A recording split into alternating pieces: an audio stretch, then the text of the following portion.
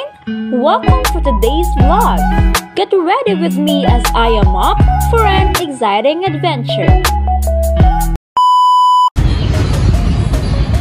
Maayong buntag, magandang umaga, good morning!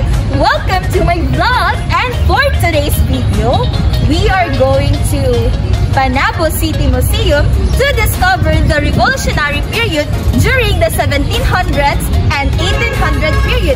Are you excited? Because I am also excited. So let us meet a lot of tour guides that will tour to us to the revolutionary period at this time.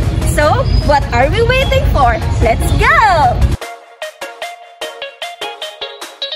This is Kuya Michael, the receptionist of Panabo City Museum Park. Good morning, Kuya. So thank you for allowing us to be here. So I'm really excited to tour the museum park. So let's go.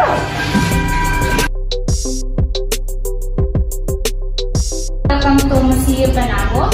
I am Sharon, your tour guide for today. And so I will introduce to you the literature of this period.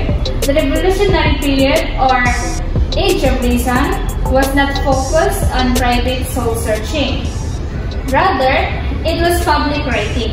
The mind of the nation was on politics, and so was the writing rhetoric. The writing of permanent importance from the revolutionary era is mostly political writing. So one of the literature of this period is the poetry. Most of the poetry was neoclassical, in imitation of English poet Alexander Pope. Neoclassical is characterized by simplicity, directness, order, decorum, balance, unity, and an emphasis on reason. Joel Barlow, Timothy Dwight, Philip Furneaux, and John Trumbull wanted to establish a classical standard of American literature. Phyllis Whitley, an American slave and poet, inaugurated the African-American literary tradition with her volume poems on various subjects, religious and moral, on 1773. She became the first published African poet.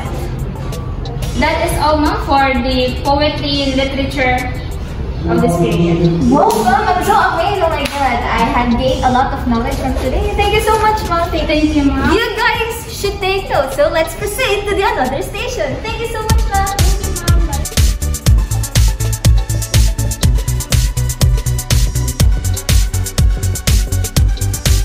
I know you are excited, so let's proceed to the cause of revolution. So here is Sir. Good morning, Mom.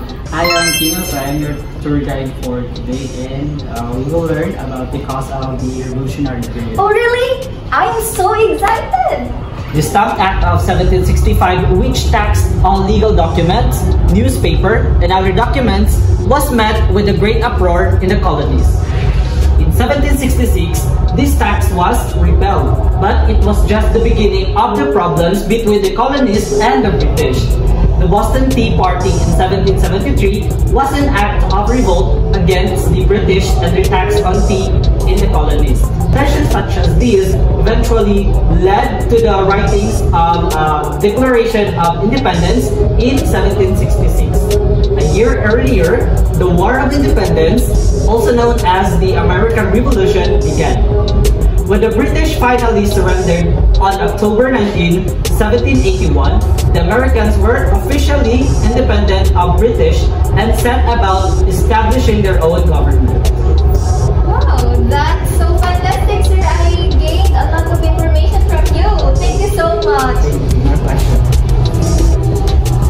Oh wow, guys! Oh my god, I feel like I am really alive on how powerful the harmony, the texture of every arts here. Seems like the artists here are so talented. So we have Ma'am Beth. Good morning. Good morning. Welcome to Panabo Museum. I am your guide for this tour.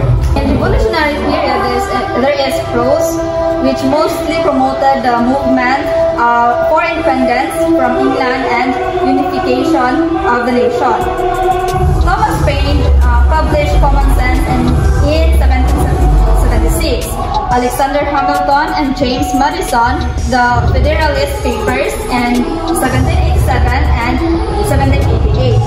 Political theory underlying the U.S. Constitution. Benjamin Franklin, the autobiography in 1771. Thomas Jefferson published the Declaration of Independence in 1776. Lastly, the first American novel, The Power of Sympathy, in 1789 was written at the end of the Revolutionary period. So that's it, Mama. Wow, that was really enlightening, amazing information, Mom. And really, it's really awakened. Thank you so much, Mom. Thank you again. So to move on, we are going to proceed for the drama. So we have Ma'am Shaina. Buenos días, señora. Voy a explicar sobre el drama en este periodo. Boss. So the dramas of the time are historical, didactic, and patriotic in nature. Example to this is The Prince of Persia in 1767, the first play written by an American and acted in America of Thomas Gunn. Any writing of permanent of political writing are important in the Revolutionary era. They also give a focus on the American statesmen of the Revolutionary period, and they were also the figure of the Enlightenment. Gracias por señora. Gracias. Gracias. Thank you so much. Oh my God, I'm nosebleed on her Spanish, guys. Thank you so much. Thank you so much, Mom. Let's go further to the continuation of the Revolutionary period. So we have Ma'am Jessa, Mom. Good morning. Good morning, Mom, and welcome to the Panabo Museum. And for today, I will share you some facts about the Revolutionary period. Did you know, Mom, that Revolutionary period is also called as Age of Reason or Enlightenment? Because in this period, the writers valued reasons over faith. And in this is the period of great scientific, cultural, and philosophical advances. The writing at this time, Mom, is dominated by political documents, speeches, and letters. So most writings in this period, Mom, represent political independence, the separation of church and state, the nationalism, the slavery, the closure of the western frontier, the increased taxation, the commercial restrictions, the use of the military and civil unrest, the individual freedoms, and judicial reviews were some of the salient issues that boiled up in the American Revolutionary period. Thank you so much, Ma'am. Oh my God, thank you so much, Mom. Thank you so much. You know that? I don't know that too. I am Kimberly and I am one of your tour guide for today. So this time I will share to you about the writers and the major writings during the American Revolutionary period. So the first one is the Declaration of Independence, the second one is the Articles of Confederation, and the third one is the United States Constitution and the Federalist Papers, and the last one is the Fugitive Slave Act of 1793.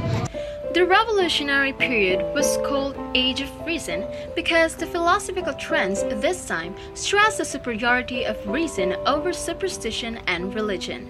Science, nature, freedom, and innovation came through in the writings of the Revolutionary period. Resistance to new imperial regulations and taxes, rebellion, and finally, in a shared struggle for independence, the revolution drew together the 13 colonies, each with its own history and individual identity. And hello everyone!